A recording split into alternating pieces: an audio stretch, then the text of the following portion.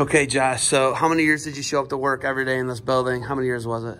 11 years. Was it 11 years? I think so, yeah. A little weird coming back? No, not really. Not coming back for maybe a win. But tonight you look at the stool. That's the plan, right? Yeah, you always plan to win. No, it's cool. You know, I think look at both teams. We match up pretty well as far as what we think, and we're excited just to come in here and we've been wrestling well. Our guys are doing what they're asked to do, and our young guys are stepping up and wrestling hard and putting some good team efforts together. So we'll see if we can do it again tonight.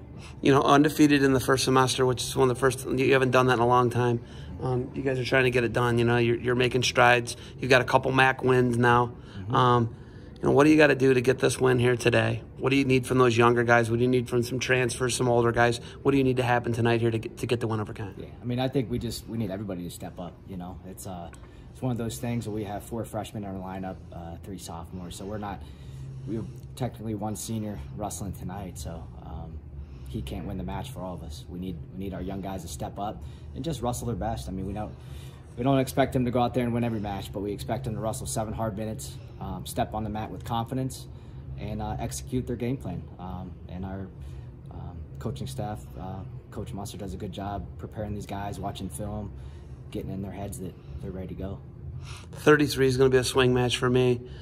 I got 84 is a huge swing match for me, and then 97. That's where the rubber's going to meet through. Those are the 3 that come to mind to me. Those ones you got a true freshman going. A Division III state champ going at 184, right? Mm-hmm. I mean, you're asking a lot out of a true freshman there. How do you get these young guys prepared for that? I mean, they jumped on board. I mean, they're bought in. They're doing what they need to do to win. And I think, we talk to these guys about just because you're a freshman doesn't mean you can't win right now. And these guys are stepping up. Logan Heil, I think he's 5-1 in the conference, 6-1, true freshman. DeAndre, true freshman, 1-time state champ.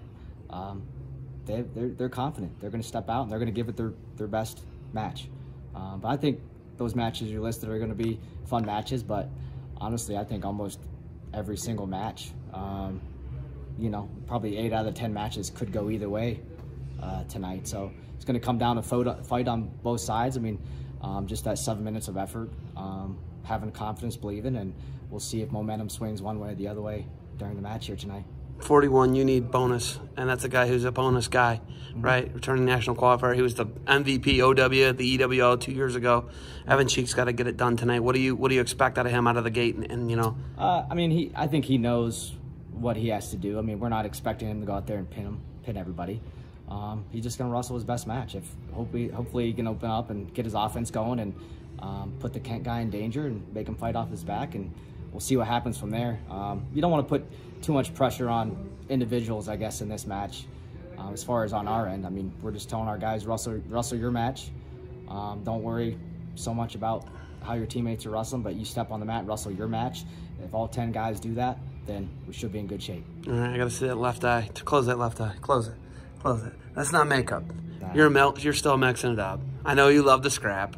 Who got you? Once in a while. Who got you? One of our little guys shot in and he poked me. It's actually happened on Monday. Is that a poke? 5 days out. Did you lose vision at all? Like, maybe for a couple seconds. Yeah, I'm saying for like. Yeah, I cried for a little bit. Then I not what happened. Gave it a little rub and then I came back in there. Put some dirt in it. Yeah.